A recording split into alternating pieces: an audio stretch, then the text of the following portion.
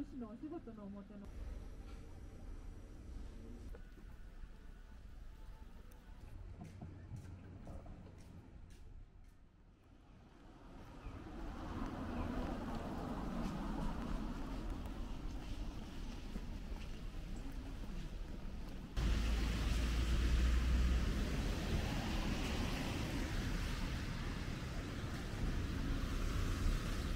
ようにも思っているところでございます。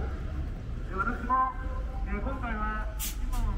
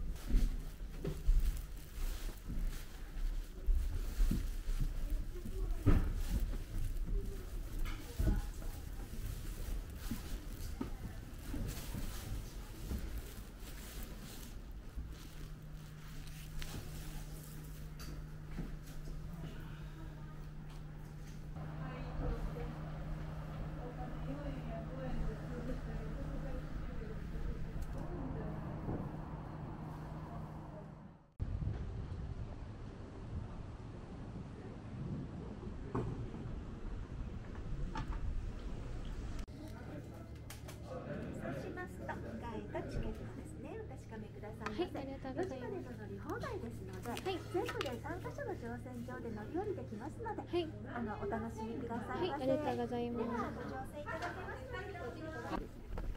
あと2人ね、ちょっと向こうに行かれてるんだけど帰ってこられないんで、ここ手もいいですよ。前の八新橋をくぐりまして、黒柳大阪の方に一旦入りますけれども、45分から50分かけて回ってまいります。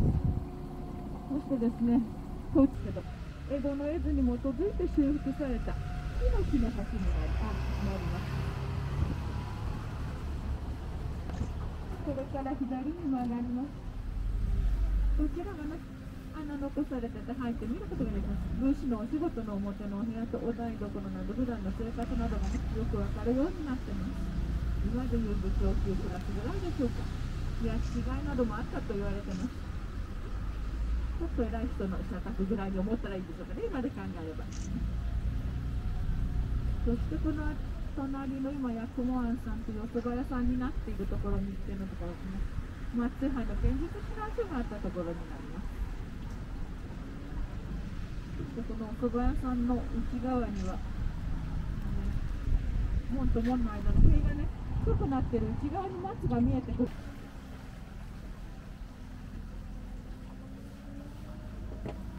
左側ちょっと岸がせり出してきましたよね。ここお城の2つ隙間があったところです。もしもどっか引っかかったりしたら言ってくださいね。屋根下げると思いますのでね。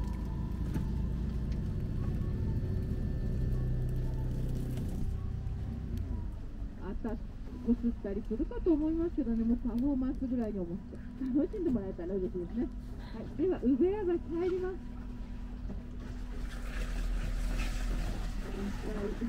25分ぐらい。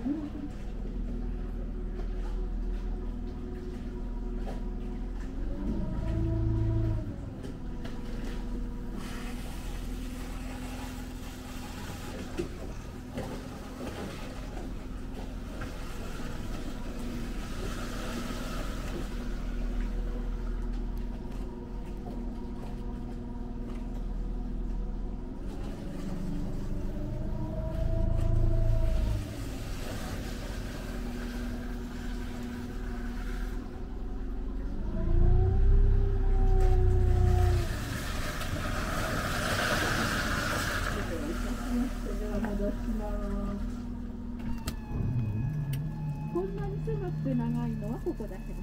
あとはね、もうちょっと短いですね。